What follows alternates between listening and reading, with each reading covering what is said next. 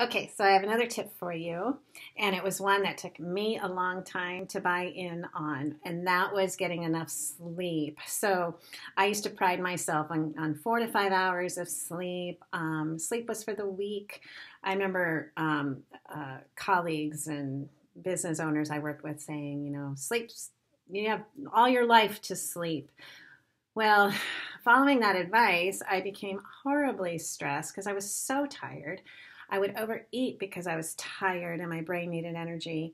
I gained weight because I didn't have energy to exercise because I wasn't sleeping. So during this time is a great opportunity for you to establish really healthy sleeping habits. Even if you're busy working, um, really establishing that sleep pattern is really important. So the body needs to do a lot of work while we sleep, and if we don't sleep enough, we don't give it its time to do that. And so the things the body does at night is it detoxifies, so it gets rid of cells that need to be sloughed off. It also rebuilds and regenerates cells, and it helps also to create a strong immune system.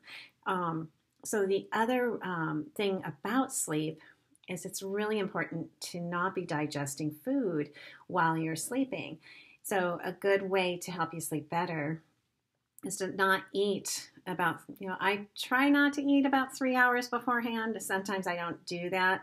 The nights that I've eaten too soon to going to bed, I usually don't sleep very well.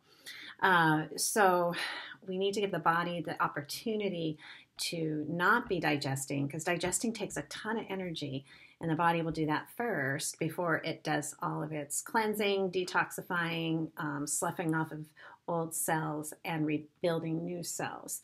So trying to not do your midnight snack.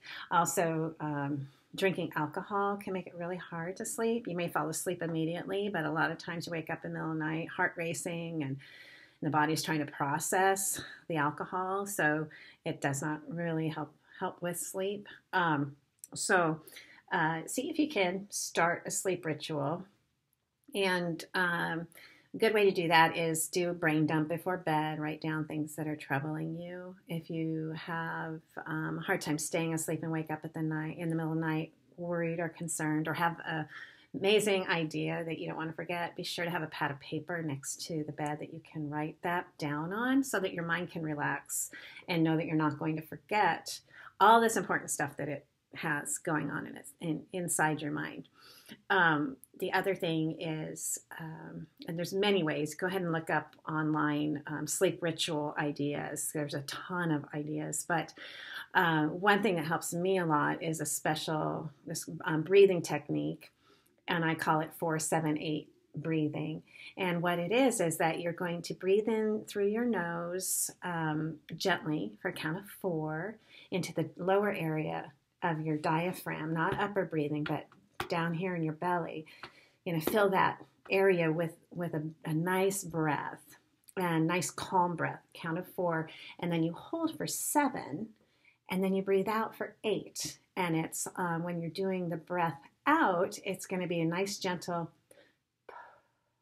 like that. So a nice gentle in for 4, you hold for 7, and then when you breathe out,